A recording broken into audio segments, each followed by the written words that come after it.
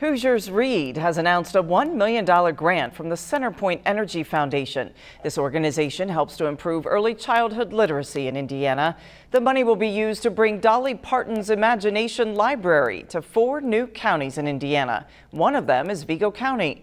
The county will receive $250,000. The money will help enroll more than 18,000 children over a 5-year period.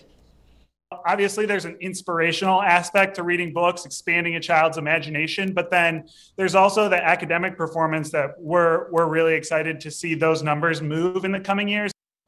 Dolly and her team work with organizations like Hoosiers Read to mail 1 free book to children each month from birth to age 5. To learn more on how you can sign up, go to WTHI-TV.com.